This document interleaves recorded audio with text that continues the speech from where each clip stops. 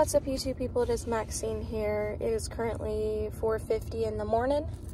I am waiting for my store manager to get here so we can go inside and just get everything ready and done. I'm not looking forward to today, but I know I can do this, so wish me luck. What's up, you guys? It's a little after 3. I've been home for a little bit. Tyler ordered pizza.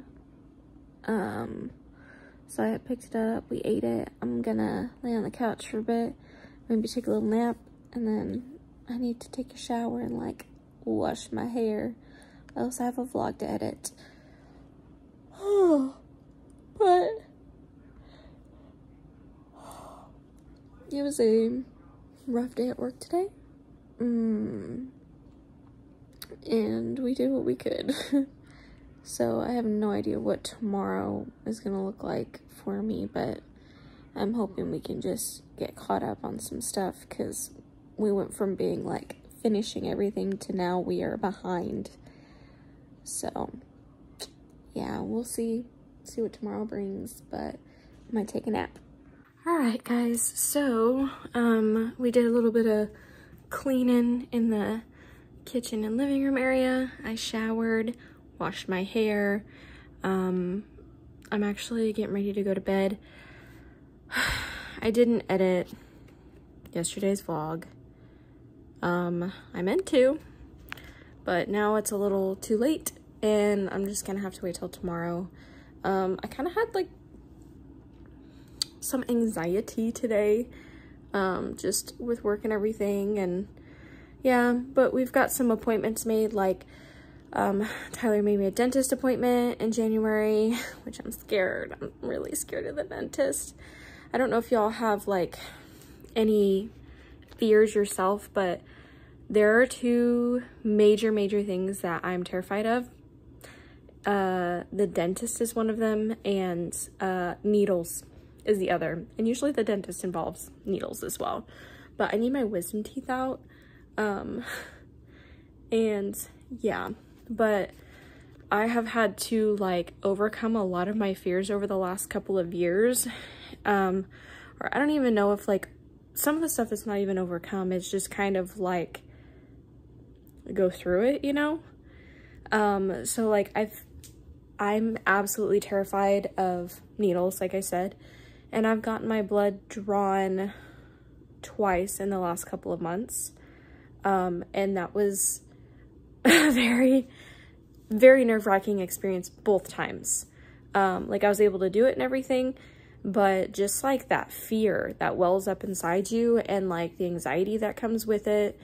And that's like one of my biggest fears. Like, I'm not even kidding. And it sounds so stupid to like some people and everything, and I wish I didn't have these fears, but I basically to the point in my life where it was like, you know what? If like if it involves a needle of some sort, just let me die. And that sounds really dramatic and really stupid, but that's how like scared I am of needles. So I've got my blood drawn twice, and you know, I did really good for me. Okay. I did really good for me. But the dentist is the other big one. I've had to go to the dentist before in my adult years for a root canal, and like they were kind, they took good care of me. I still cried and I was still really scared and really anxious, you know. And I'm gonna be honest with you, the main reason I haven't gone to get my wisdom teeth out isn't even like the aftercare or the dentist itself. It's the fear of having to have an IV stuck in my arm.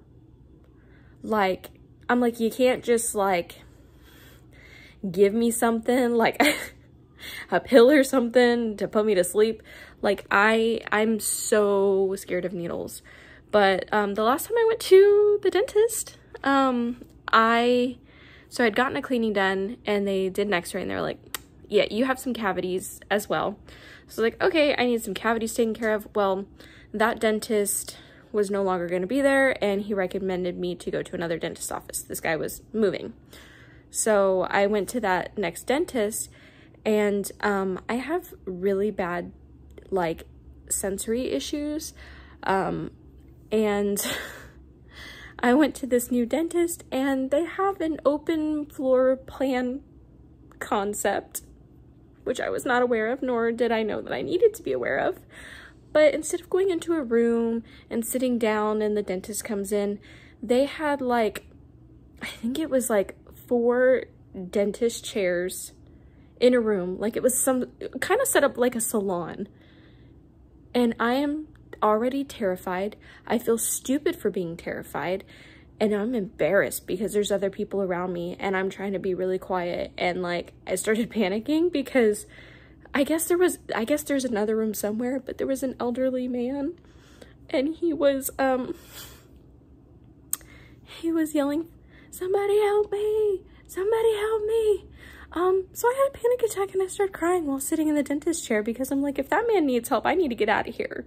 If he is yelling for help, I'm in the wrong place. And it just ended up being an elderly man who just didn't want to be at the dentist, and like nothing had happened to him.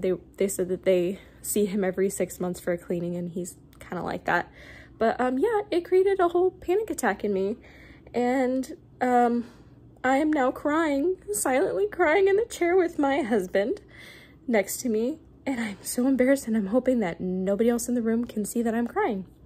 So by the time the dentist gets to me, she's like, "Honey, why are you crying? Like, are you okay?" I'm like, I'm just a little anxious, like I'm having anxiety. And she's like, "Well, honey, because you haven't been to this dentist before, we're actually gonna like, do a, what's it called? We're gonna like, is it an x-ray? Why can't I think of the word?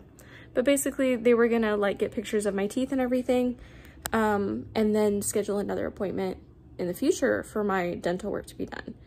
And what I didn't know is that this lady actually specializes in dealing with people like me. So she's like, "Honey, you should never have to feel the way that you feel like at the dentist." And she's like, "I am so sorry that you are so scared, and you know, I don't want you to feel that way. And honestly, it's not good for me to work on you because your heart is racing, and you know, I can tell that you're panicking." She's like, "Honey, like," she said, "the next time you come see me, I'm gonna give you medication. I'm gonna give you medication to take the night before so you can sleep, and medication to take first thing in the morning before your appointment, because you don't deserve to feel like that."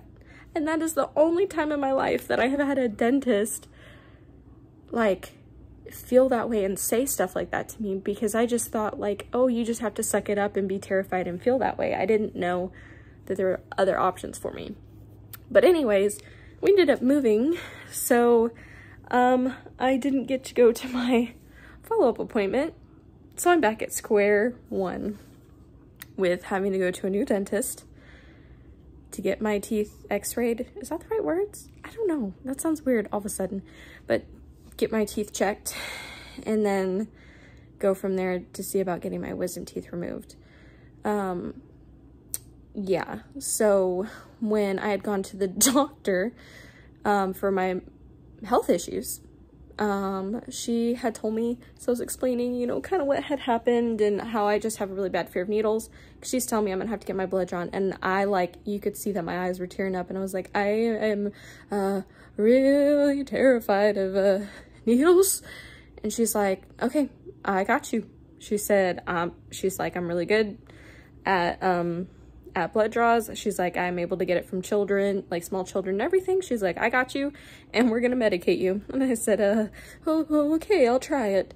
And so this woman told me, she said, you know, she goes, when you go to the dentist, she's like, "You just let me know and I'll make sure that you have medication to take, so you're not like this." So yeah, I am hoping and praying that I can handle this appointment, because like I said, I am terrified, absolutely terrified of the dentist and needles. And since I'm working on that fear of needles, I'm hoping that I can handle the dentist. We'll see. But yeah, so I have a dentist appointment coming up.